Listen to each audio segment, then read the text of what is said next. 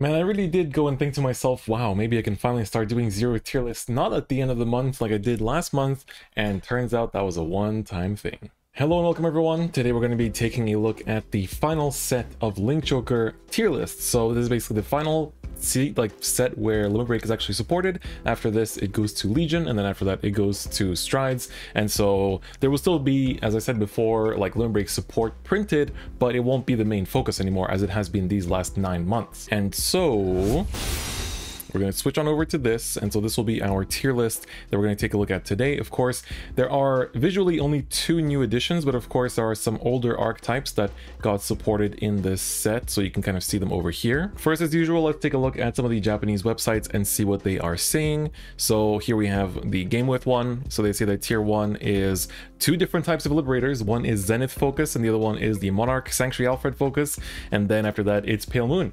So that's, you know, these 2 decks are the ones that got nerfed actually in, you know, or are supposed to get nerfed in May, but then the Pale Moon one is being delayed to whenever, I guess. But, you know, the Liberator hit is going to be, you know, them losing Wingle Liberator in the sense that it's going to have a extra counterblast cost rather than being free.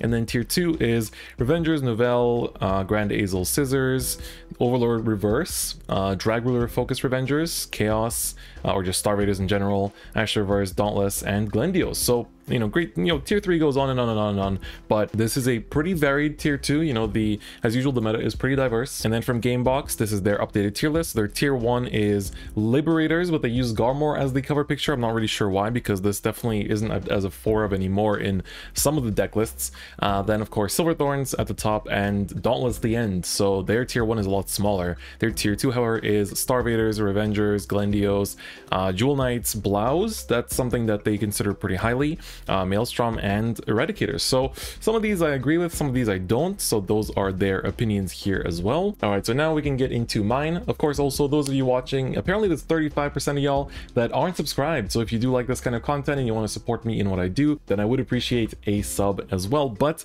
without any further ado, let's get into the actual tier list. Now, I feel like doing something a little bit different, a little bit special for this month, purely because it is, you know, the final set of the Link Joker season, and I'm going to time myself. I'm going to do a speed run of how fast I can put everything into its own categories, and then I'll explain it afterwards. So for those of you that like to skip through these and, you know, like just quickly take a look at what it is at the end, I'm doing you a favor here. All right, so all right, 3, 2, 1, speed run, start.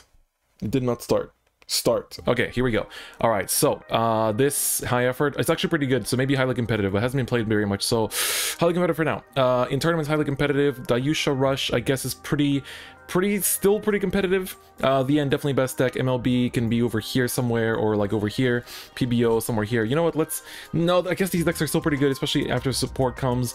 This is pretty good. Reiji definitely got kind of screwed over. This is fine, but nobody really plays it. This is good, but it definitely dropped. This is still fine. It's pretty highly competitive. This feels like it kind of hurts. This one, I guess, is pretty good. Yes, definitely up here. Blouse are better. Novell definitely still up here. Yeah, I guess so. Definitely up here as well. Yeah, kind of struggling. Drop because Liberators everywhere. Yes, Daikaiser focus. Tetra Drive is, I guess, it's still pretty good. Like maybe over here. Blouse, yes, up here. Elvira, you're kind of struggling, to be honest. Azel, highly competitive. Dauntless, highly competitive. This, pretty close to tier 1, I guess. This seems good still. Nobody really plays it, though. This also is good.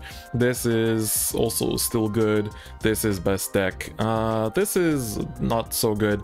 This is pretty good. This is also very good. And this is pretty decent. Okay, time.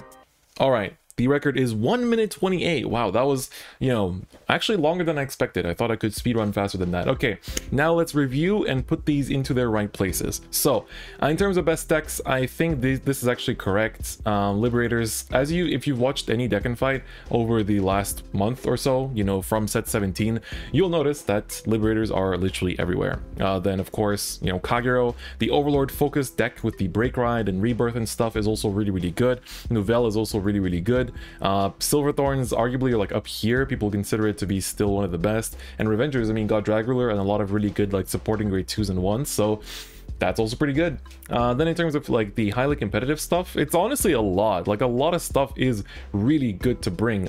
Even like stuff like this, I guess, is technically, yeah, it is also highly competitive. It's like, I guess mostly this kind of stuff that is feeling worse now. Like nobody plays Reiji. This actually is played by like Dotto, I think, all the time on ladder, or at least it was.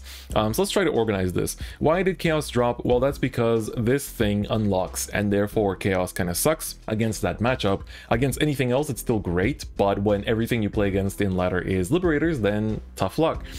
Same goes for Glendios, and it's honestly quite clunky as well, which kind of hurts. But I think Chaos is still very good because it's good against everything else that isn't Liberators. So once that calms down and like we go into Legion and stuff, then I think Chaos will probably come back up a little bit as well.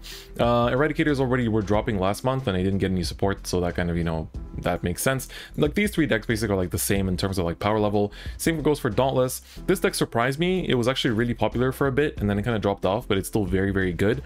I think there's some old decks here that definitely could go down a little bit. So like for example, Tsugami is still obviously like topping tournaments even to this day. Blouse are pretty damn decent actually. Like they definitely are probably the best Nova archetype for the time being still. MLB is still out here. Like you still run into an MLB every now and again. Like it's actually going to come back, I think, with Think Saver, because that's a really easy way to set up the big soul to do double Think Saver in one turn. So look out for that, I guess. Minerva definitely feels still very good. Just like still top sometimes too, so I think it's actually pretty damn decent. So it definitely deserves being at highly competitive. Duos, in my opinion, don't really do much. I don't know, like Pacifica I think did more, if I'm being honest, than Duos. Duos just have a restand and it's really hard to set up, and it's like the hand limit in 0 kind of hurts it the most, if anything. Like it didn't need to get nerfed when like the hand limit in 0 is the biggest nerf you can have as a duo player.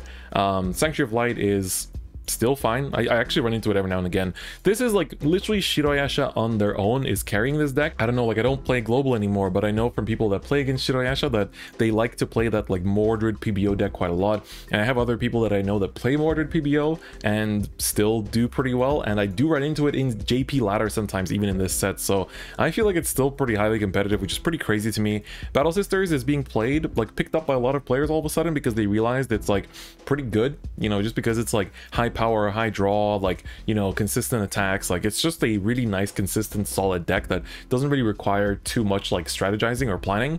Tetra Drive is fine. It isn't played that much. Like honestly, I barely ever run into it, but I think it's still think it's a fine deck. Maybe it's a bit lower than that. Maelstrom is just easier to set up, I guess, and that's why it's a lot more popular. So yeah, I think it's maybe like somewhere around here. You know, Ashura is fine, honestly. Even with a nerf, it's still a fine deck, but nobody plays it. That's kind of, a lot of these decks are just like underrepresented, so that's kind of the issue there. Pure Daikai's already talked about last time, doesn't feel that good. Reiji feels like it really dipped. Polaris just doesn't really, like Great Nature in general, doesn't really do that much, but once Chat Noir, not Chat Noir, when the Tester Fox Legion comes out next month, I think this will change things quite a lot. So I think next month I'll have to rework this and kind of start taking things out, because some of these decks are definitely not very common in ladder anymore.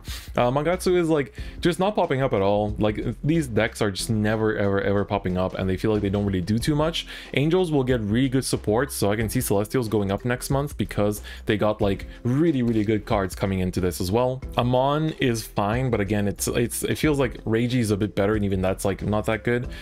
This, oh my god, that really disappointed me. This popped up.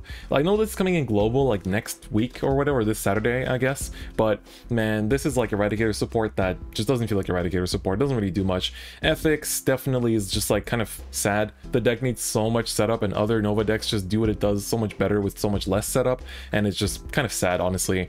Nubatama is always its own enemy, because it's like, sure, you nuke your opponent's hand, but you're also nuking your own stuff because you don't really have anything that pluses, so that kind of hurts. And Neonectar isn't really doing too much. People at first tried to play it as like some kind of like Gauntlet Buster-esque deck, and then it hasn't really done much since then, so a little bit unfortunate. But yeah, I actually kind of wrapped up this month's tier list pretty quickly. Maybe the speedrun strat is actually pretty legit. So in conclusion, this meta is still very varied, and like all these decks still pop up a fair bit. Like everything in the first two like tiers, I guess, still pops up very much.